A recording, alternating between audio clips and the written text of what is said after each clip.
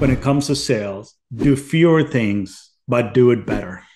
Yeah. I've seen companies where I talk to owners, we're doing this 50 things to generate revenue and we're not generating revenue. Why? Because you can't be good at 50 things. When I see great companies, they're like, we do these 3 things and we dominate.